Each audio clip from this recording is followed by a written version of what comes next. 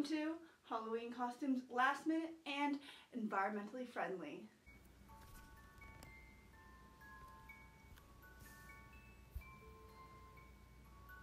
Do you know what's so scary about Halloween besides that oversized large unicorn costume that I was currently wearing?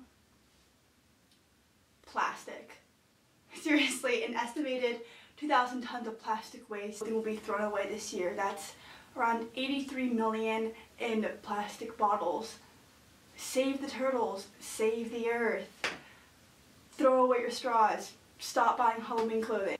Today I'm going to show you just a few different outfits you can make from the outfits that you own currently or just by thrifting a few things.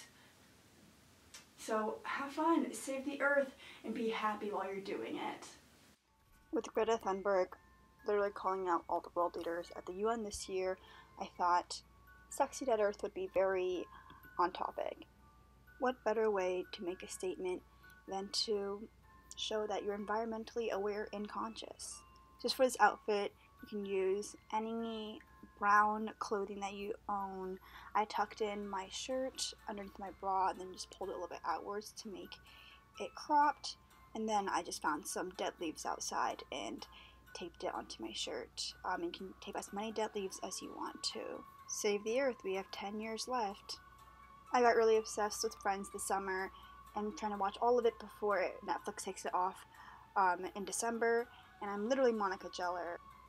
I searched up Monica Geller outfits on Google and it's literally so many just red camis and blue jeans. So really any pair of mom jeans would work, as well as any just white shoes that you have and tank tops. That's very 90s.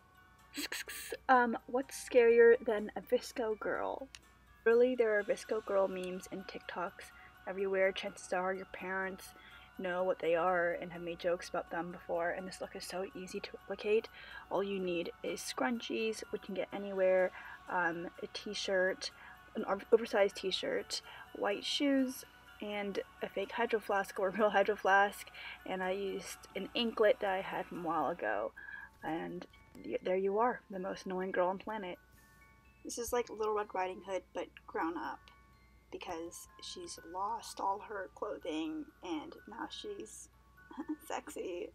I literally look more like Mary Magdalene than Little Red Riding Hood, but I just thought this was a very easy look to do because so many people have red in their closets. You can just use anything red, have a basket, and just pair some knee-high boots to add on a more adult look and call it. I know there's a new Charlie's Angel movie coming out, and I'm so excited, but I will always love the old Charlie's Angel.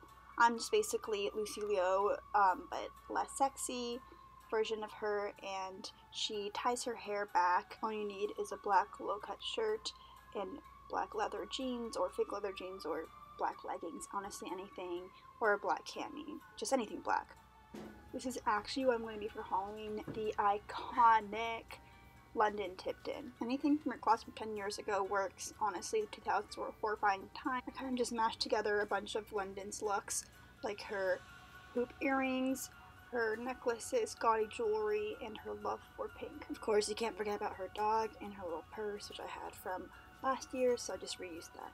Pulp Fiction is such an iconic and famous movie, so I thought it would just be Mia Wallace, aka the amazing and perfect Uma Thurman, and I just made a little cigarette out of paper because I don't have a cigarette, and she just smokes all the time, so I used it. I bought a wig to get her thicker bangs, but I'm trying not to buy anything for this Halloween YouTube video. White button down works well for this costume, and black jeans. I had wide leg cropped jeans and heels. Of course, we all know that Mia Wallace died by snorting heroin instead of cocaine, so I recreated the iconic moment.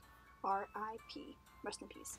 Thank you guys for watching. If you guys care about the earth in any way, please subscribe. I'm joking. If you guys enjoyed the video, then please subscribe, thumbs up, and click that bell button.